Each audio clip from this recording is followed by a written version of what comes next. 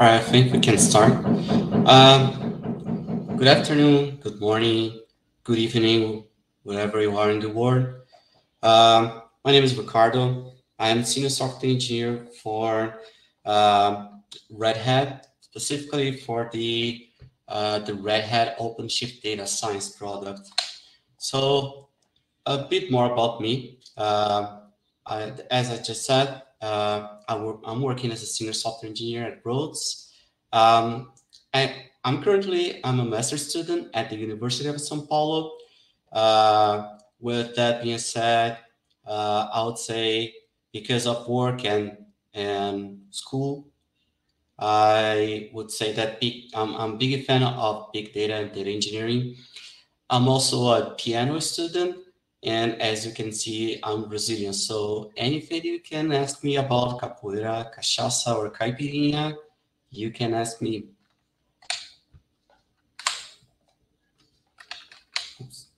So what we'll discuss today?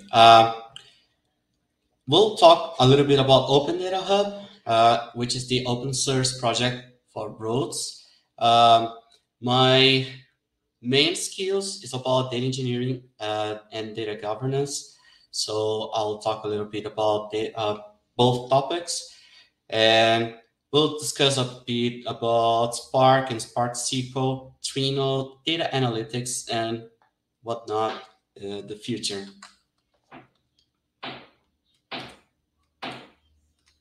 Oops. I think I got a problem with the slides. 1 second, please.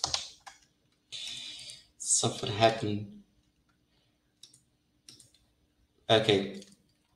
Maybe it's better if I show that way. If it's still sharing. No. Sorry about that, folks. Okay. Yeah, that's interesting. When I'm sharing, I don't see the figure here, but I can do it in a different way, just to not let people curious about the picture. I'm talking about this one.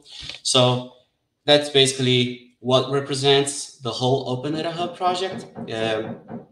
Open Data Hub is supposed to be a hybrid cloud AI/ML platform in which you can have a complete platform where you can manage the whole data lifecycle from storing the data, transforming, creating models, run experiments, deploying them as a service, and whatnot, gathering metrics and results.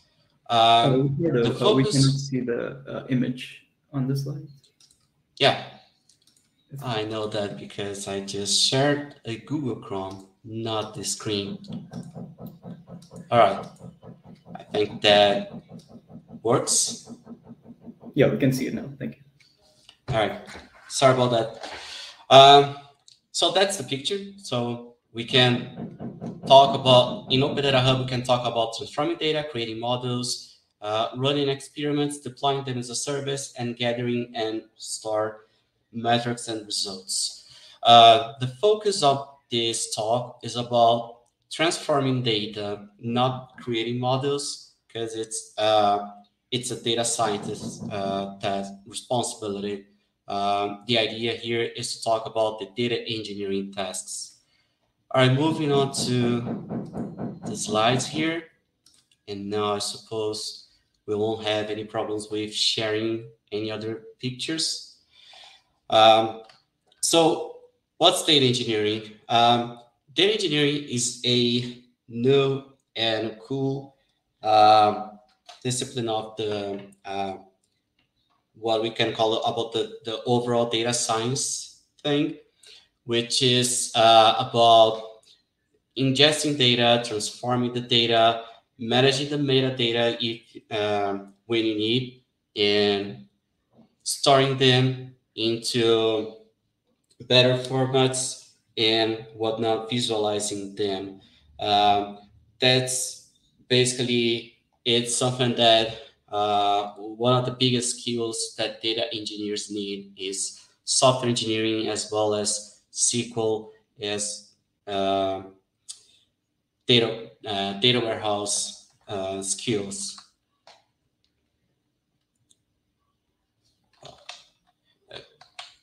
Okay, so for data governance, there just like any other book of knowledge, body of knowledges, we have one specific for data governance, which we call the theme of the MPOC, the data management body of knowledge, and the body of knowledge for data management shows up uh, all the disciplines around data governance, and I'm here emphasizing some of the things that we've been the Open Data Hub has been working throughout these quarters.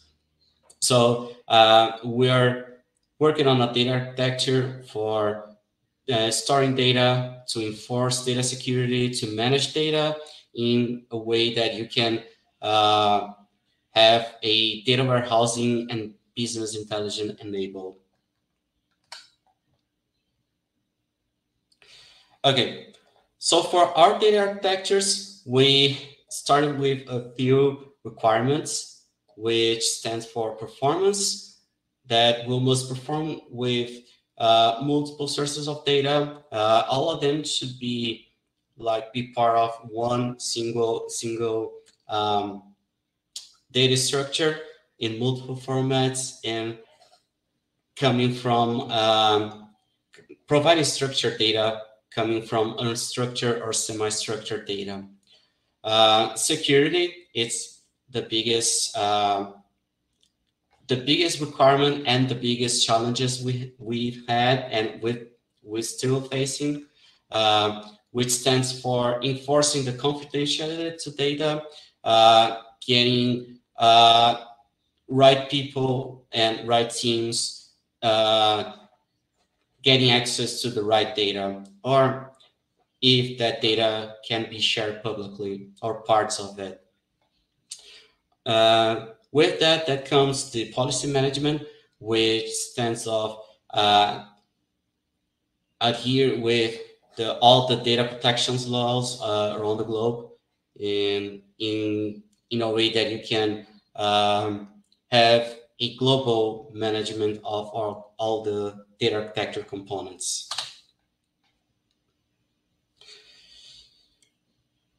That was for the data engineering side. For the data governance, we were looking for having multiple sources of data, multiple sources of data part of that data architecture, in which ETL workflows could not always be the best solution. So those sources should not be changed. They just need to be added into the architecture so the data can be queried in the right source. So we're not talking directly about transforming data to move from one source to another. Also, what we expect for leveraging this architecture for a broad data governance solution is to have global data security. So no matter what the data assets, and by data assets is a term of the DMPOC that says every entity that represents data, it's a data asset. So it can be data stored in a Ceph bucket, it can be a table in a relational or in a NoSQL data store, or it can be a workflow, whatever it is. Everything is a data asset. So that's the idea of having global data security. It's to have the right access to the data assets to an individual or a team. Also, as we're talking about moving data through what we call transformations, like transforming a Ceph bucket into a table, this transformation must be documented or at least track it by any solution. That's what we call the data lineage and whatnot. Since we're talking about a vast amount of data coming from multiple sources of data in multiple formats. It can be unstructured, semi-structured, or even well-structured. We must ensure data quality no matter what is the data or how the data looks like. So Forbes has a good article about the 3 pillars of a real-world data engineering, which stands of a metadata, data lineage, and data quality. So in order to reach data lineage, you must have a good metadata management system, which will get all the information, all the data you have in your organization. The data lineage and the metadata well structure or with a good process for both will end up with a good data quality process. All right, so the question we made a couple years ago is how to work with multiple sources of data, enforcing access and quality to data, and with a central management console for metadata. One other topic that I didn't put in that question is this must be a hybrid cloud solution. So there comes our first architecture, which we call the data catalog, that involved the Spark and more specifically, one component that we call the SparkSQL Thrift Server. Uh, Spark is known as a good framework for parallel distributed data processing. So with that, we decided to use Spark as we had a good amount of development effort on the Red Analytics project, and then we got we used all that experience with creating that architecture around Spark. All we needed is also add this additional component called the Thrift Server, which is just like a Spark application, but it mimics the Hive, the Hadoop Hive endpoint. So because of that, we have a separate Hive metastore where Thrift Server will store all the data about the tables created by the data catalog architecture, and then it will be used as a central endpoint for clients like the data analyst from Superset or the data engineer from Hue to get to the data through a Spark cluster querying the data lake. This was good, but we had our first problems. Although we know about the capabilities for Spark to process data, we couldn't find the same process, the same performance for querying data. And we have some suspicions about that additional component, the Thrift Server, that might be like the single point of failure or even requiring more resources, like the same resources than the Spark cluster. But no matter what we did, we can find a good combination of resources configuration between Spark cluster and the Thrift server to get a good performance on querying data. At this point, we're not talking about billions of rows, but millions of rows. We didn't get a good performance. One of the biggest problems we had and the most concerns on adopting Spark in that architecture is that security in Spark is not implemented by design, and most of the security aspects we need for our overall data catalog, data governance solution would need custom development. So most of it we did, but not with a good global security as we expected. Also, because of that, we didn't have a way to enable policy management throughout this architecture.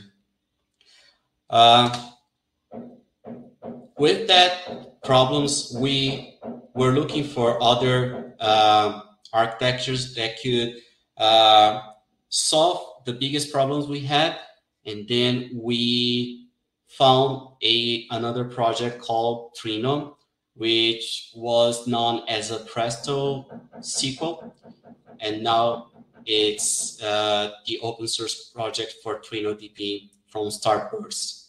One of the biggest difference on the architecture is that we don't need a intermediate component like we did for Thrift Server. So users, the data analyst from Superset or the data engineer from Hue can query the cluster directly, not an intermediate component to reach the cluster. With that, we also separated the Hive beta star from the cluster, and we can connect whatever is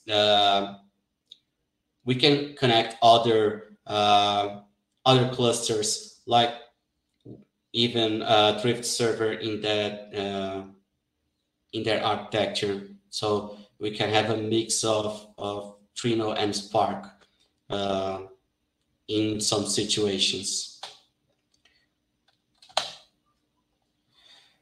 All right, so we have a better solution and also better problems. That doesn't mean with Trino we implemented everything we need for data governance, but at least for performance, we noticed that we got a better scaling for querying data.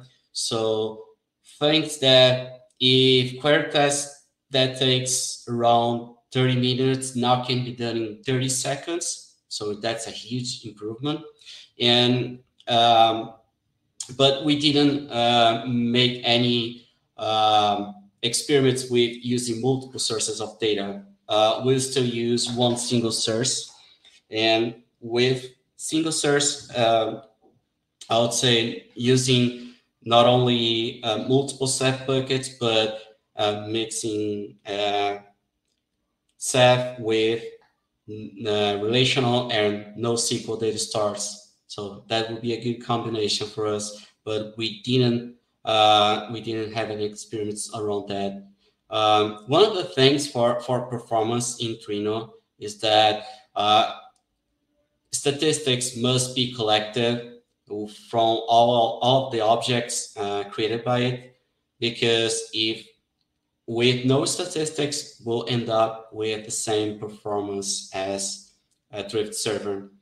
Also, we had better security. Well, actually, definitely we have security in Trino because we don't need to develop anything additionally, and then we can create a good ACL configuration among all the objects managed by Trino, and even granting partial access to data by masking sensitive data, or even letting the user only querying some specific data with some specific filter. But still, it's only applicable for data assets managed by Trino. With that being said, policy management makes better in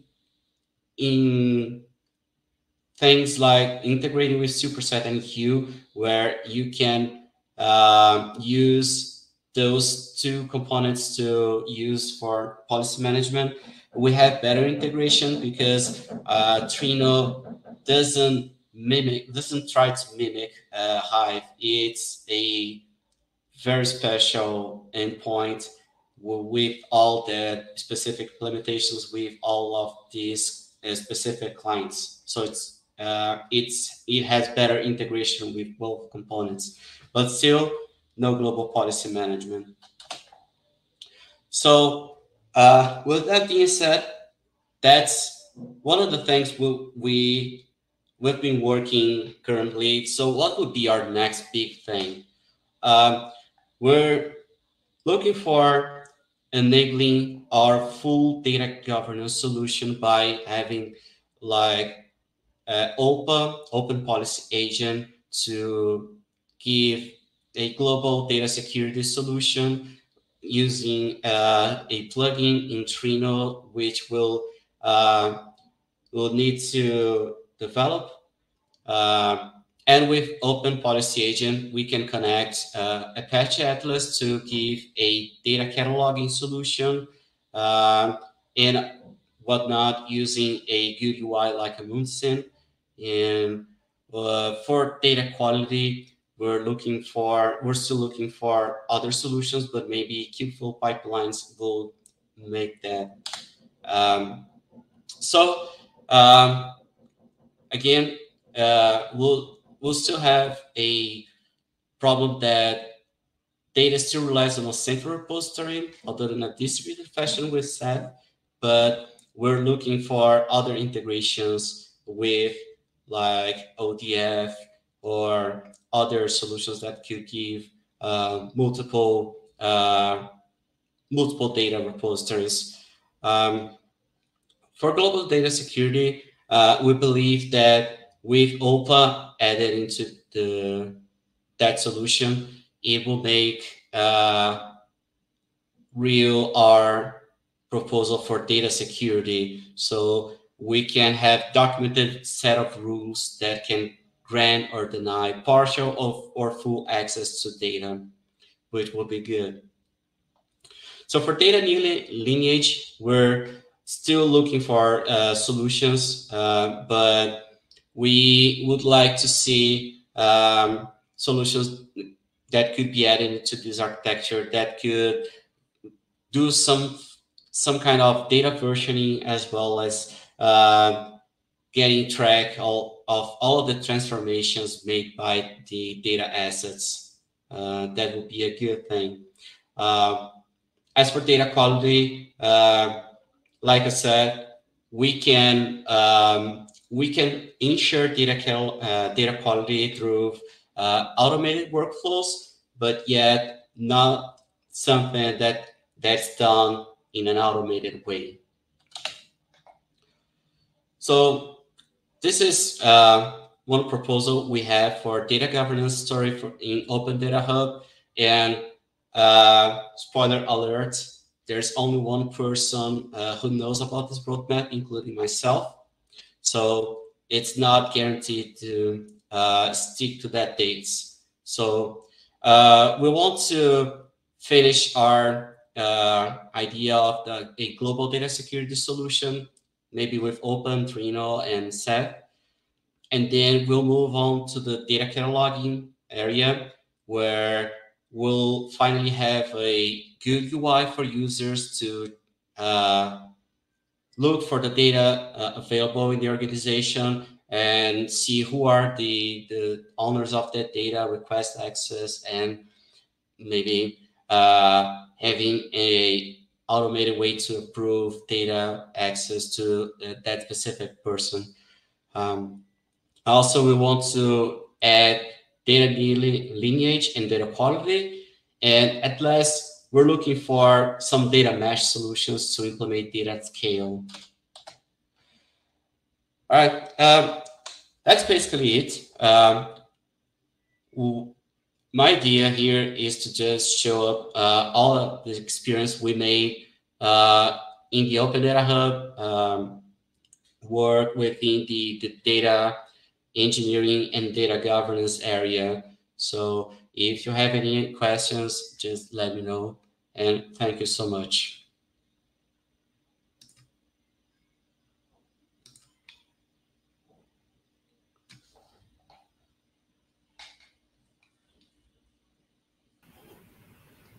So Ricardo, there's a question in the chat by Eric.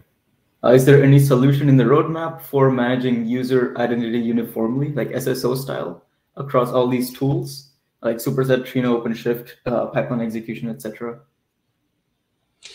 We do. Sorry.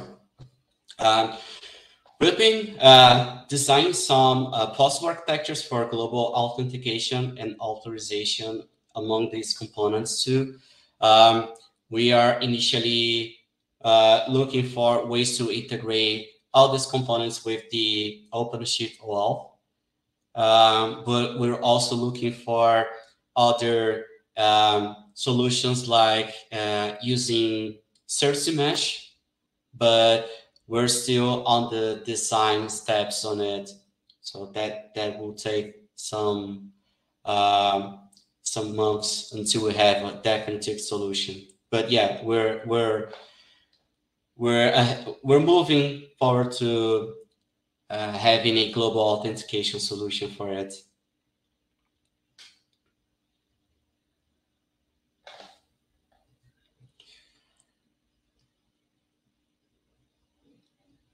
Well, we'll still have 6 minutes for more questions. Let's just wait for some minutes as people might be still typing their questions. Yeah, that sounds good.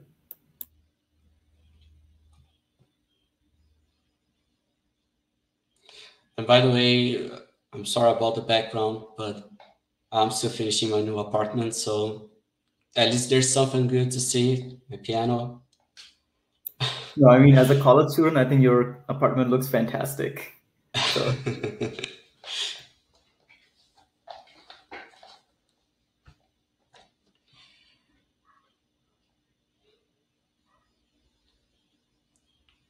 Yeah. Yeah. well, Ricardo is the right master's.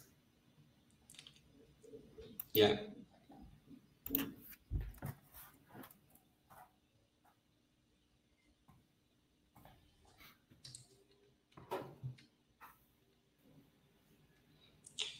Okay, I think there are no more questions, but if you want to reach me out, I'll send my email in the chat so you can ask me anything about our um, our efforts to enable data governance over Open Data Hub and whatnot routes. All right. Thank you so much, Ricardo. Thank you. All right. Bye, folks.